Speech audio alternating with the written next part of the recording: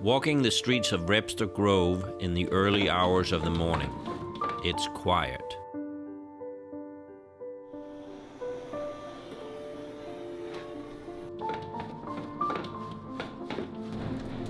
The only sound is the buzzing of the streetlights and my own footsteps.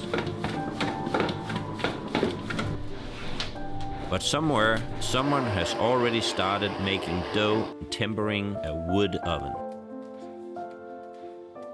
I don't know if it's my intuition or my sense of smell. I can't help but feel drawn towards a corner storefront.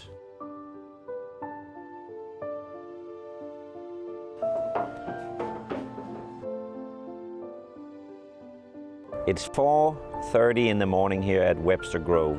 I mean, we're literally the only ones in town right now.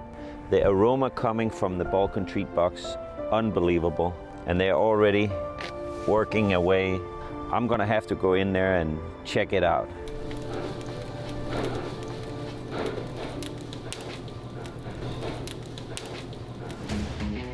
As a chef, I need to stay curious in order to evolve. For me, that means looking beyond a great meal to learn more about who made it and what inspires them to cook. Every great city has great food. I'm going on a journey around the world right here in St. Louis to find good food and experience other cultures.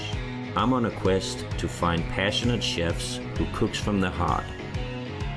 Because food is love. It's gonna be delicious. Food is love. Love your food. Long before the sun crests the famous St. Louis skyline, they are hard at work here.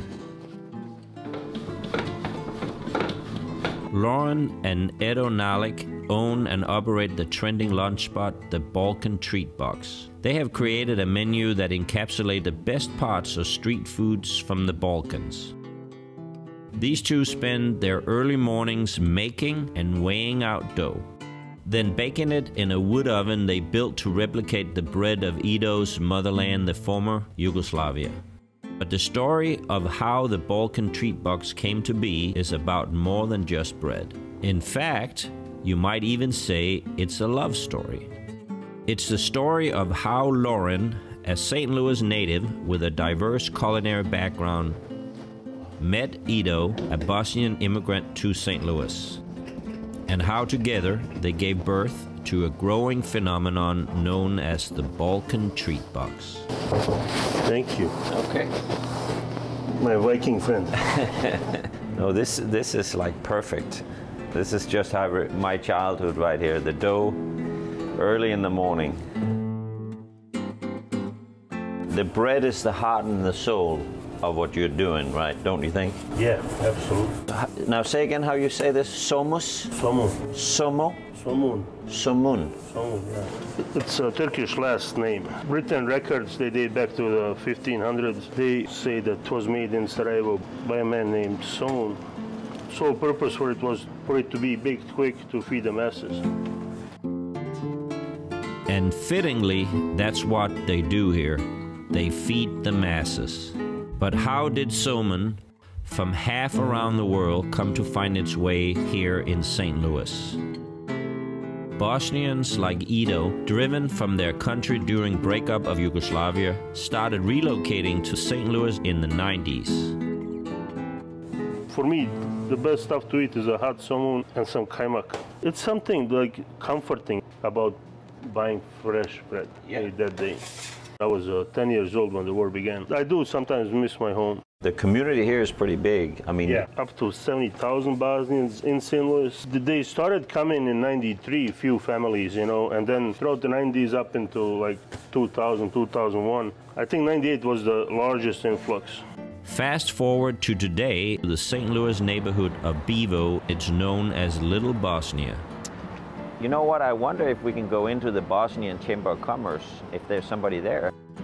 This is so cool. You know, we are exploring Bosnian food in St. Louis. There's so much to see here, not only exploring the food, you know, go and experience a different culture. There's a lot of Bosnians living here. The community is referred to as Little Bosnia. This is a replica of a fountain there is in Sarajevo. It's called a Sibila. In fact, when they dedicated this in 2013, the Bosnian president at the time came here to the groundbreaking. That speaks to the community of Bosnians. We have here in St. Louis the biggest community outside of Bosnia. This shows if there is anywhere to find good Bosnian cuisine outside of Bosnia, it would be right here in St. Louis.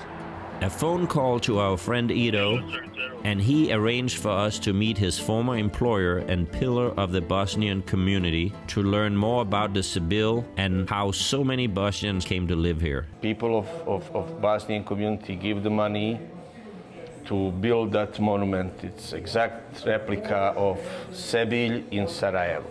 Okay. So that this was our gift to city of St. Louis for their hospitality to us for 250th birthday.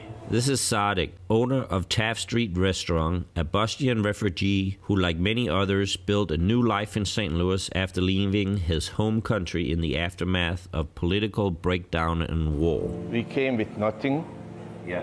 I have a 58 bucks, 58 US dollars when I come in United States.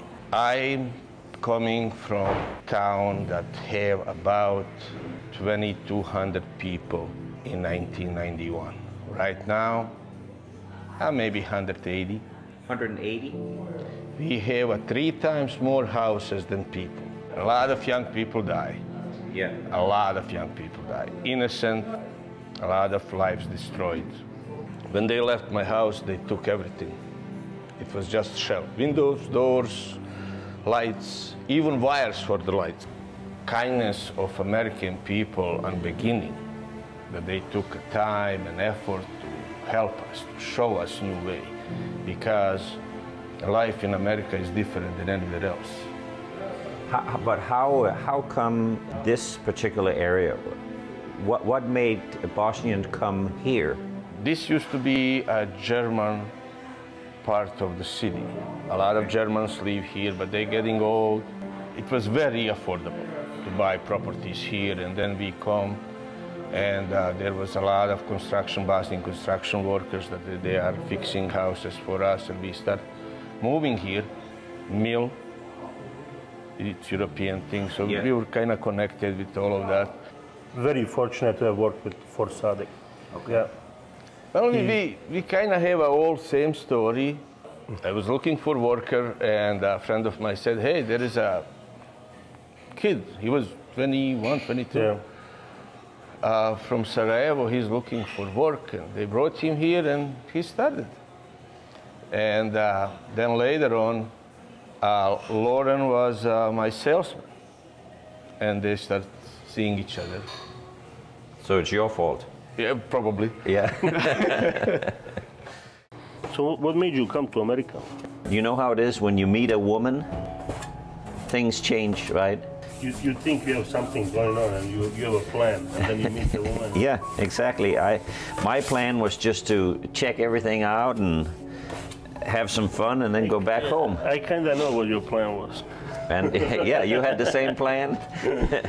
I came 2004. We met in 2006, yeah. She always talked about owning a place, right? She wanted to have like a cafe, you know? Yeah. Like she would sell sandwiches and stuff. She was a chef. She missed the kitchen. She was very much interested in making Bosnian food. She was cooking with my aunt here. I have an aunt here, an uncle. Then we started playing with the idea to open a place where we serve foods from back home. We thought that with the right approach, we can gain a following. Well, I'll say you gained a big following. So we decided for her to go back to Bosnia to experience the culture, you know, to eat the food. She went there. She stayed with my parents. But had she met your parents before that? No. So that was the first time she met your parents? Yeah. She cooked with my mom, with some friends. She also got commercial kitchen exposure. She ate at a lot of good restaurants. So, you know, just to gain that. So she came back, and then we started talking about how will we put that into action. And the most feasible at that time, for us that made sense, was to have a food truck and see how people respond. One thing that she had to have on that food truck was a wood-burning oven.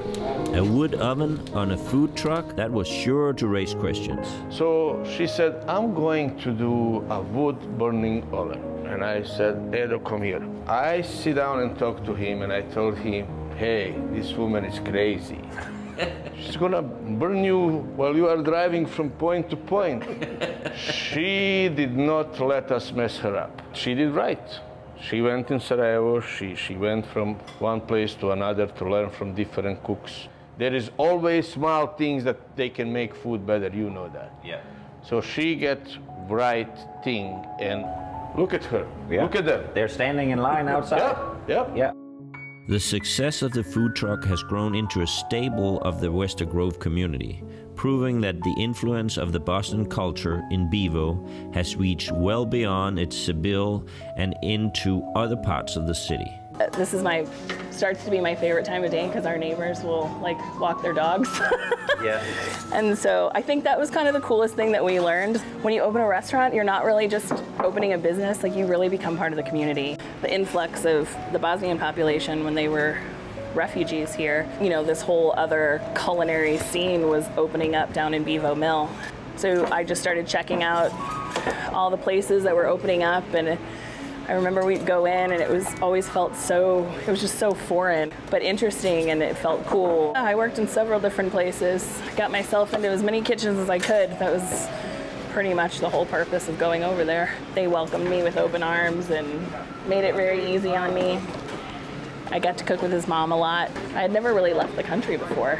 It really changed who I was, that trip. In one dish that you decide to make, and maybe it's a flavor profile that they've never had before, and then they love it and now they're curious. It's becoming American food. It's becoming something that is a staple in a household here, and changing the platform of how that generation feels like, oh, this is food I grew up on. Once we decided to do this food, it was also like, wow, what if people don't come? What if they don't take to it? What if they don't like it? We didn't have the capital to have a restaurant. St. Louis was in a spot where food trucks, they were hot, Dave Choi of Soul Taco kind of started something, like a little phenomenon here. Then, the Guerrilla Guys and all this ethnic food, nobody would come to the truck. They all thought it was so foreign and they didn't understand the word. The day we sold 30 items, I think I got choked up, and I was like, oh my God, people are little by little, we're gaining people's trust, and they're coming and they're eating and they like it and they're telling their friends, and then all of a sudden you stand there and the customers are explaining the food to other customers, and you don't talk anymore. Yeah. And that was really remarkable. I see when I was here the first time, you had a line outside the door. It's been consistent around here, knock on wood. It's something that's still every day, when it happens, it's still shocking. I still wake up and I say, are people gonna come? The food comes out fast. As soon as you order, we get you a seat. I think that's kind of one of the secrets to setting people's minds at ease. That's actually part of our system. So you always work good together, or do sometimes you have a little? Of course, we have a little. Of course, every so often. Like everybody else? Yeah. What do you think? We have a rule that, my wife is in the front of the house and I'm in the back of the house, and not to step on each other's toes. It's a good rule. I'm the only one who honors that. If we love the bread, everything else will fall into place, It's really the heart and soul of what we do. Who couldn't love this bread? Lauren has clearly figured out the delicate art of wood oven baking. By now, they have been making breads for more than 6 hours. Meats have been cooking on spits, fresh ingredients have been prepped in the back, and a crowd has started growing outside the door. It's showtime. This is my chance to finally see what all the buzz is about. Wow. So yeah, this is our full menu. But you can modify all of these. So that's how you eat it, like this, just? Yep. Okay. Very simple. Simple in ingredients, and it's cooked over wood. You cannot beat that. That's delicious. It's really a humble cuisine because it's so simple. The simples seems to be the big winners. So this is it's called pljeskavica. It's like a Balkan burger. Okay. This one we stuff with cheese, so when you cut into it, the cheese should ooze out. It's oozing out. Is it? Nice. Yeah, look at that. You don't want to get messy because of the camera, right? What's the red sauce? Ivar. Ivar is roasted red pepper, eggplant, a little bit garlic. It's very popular in Serbia and Macedonia. That's great. There's nothing like overpowering spicy at all in the food. And they ask me what it is. I tell them it's nothing unusual, you know. Yeah, it's such a great combination of flavor, and it's so fresh. So we have an eggplant sandwich. It's very popular with vegetarians. As you can see, we use our bread for everything. That's what we stood and made this morning. Yeah, you helped me do it. Yeah. You did well.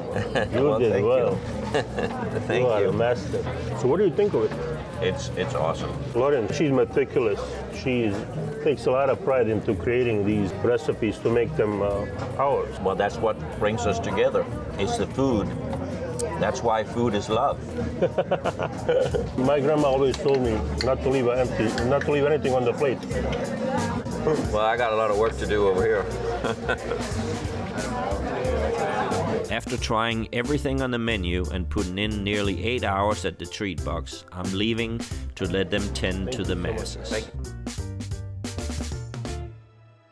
But as night falls, I find myself back on the streets of Webster Grove, this time on my way to a family dinner of more traditional Balkan food Lauren has prepared at her home.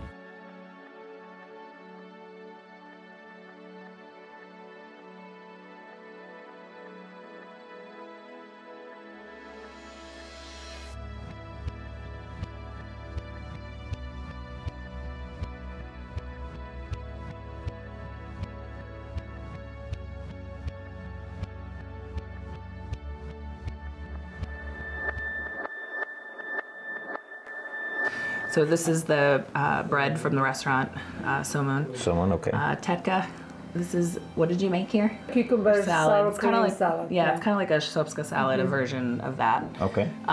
This is a tarhana style of soup. So basically, Edo's mom and dad took tomatoes and fermented them and dried them, mixed them with flour, and made these little tiny little dumplings that cook up like pasta, and it's just really the texture. It's fun to eat. It's fun to eat. Okay, and you said this is the first time you made it? This is the first time I've made this. So Oh, wow. this has been, they brought the tarhana 2 visits ago, yeah. Yeah. It's been in my freezer. I've been saving it for a special occasion, so. Well, thank you. You're welcome. I appreciate that. You're welcome. Here we have sarma. So this is a red cabbage. I mean, you'll see it mostly with green, but because I had it on hand. Okay. This is what we do. This is a cabbage salad, kupus. So this is just simple vinegar, salt, pepper, cabbage. This is zelenica. So this is a style of pita that is very traditional everywhere through the Balkans. This is a spinach and cheese. You can do potato, you can do burek, which is beef and onion usually. It's beautiful. It looks great. So we have a wine, red wine from Croatia, and then this is ayran, which is like a yogurt drink. So yeah. All right. Let's dig in, guys. The thing about Bosnian cuisine is it's influence from East and West. So Yeah. we were part of the Ottoman Empire for a long time, and then the Austrian-Hungarian Empire took over. Yeah. They stayed for a bit. So it started with you trying to please your husband. That's why you did all this cooking? We've had a conversation where like a few women that I know, they end up marrying somebody from another culture, and then they're, missing the food, or there's nobody cooking it, or, whatever the case may be. You find yourself wanting to like make that for them. Food is love. The food is love. This is right here. Cheers to that. I feel the love. I feel the love right here. Thank you very much. Oh yeah, absolutely. Putting the menu together was just like, okay, well, why don't we do a combination of all the street foods that I kind of fell in love with, during the trip.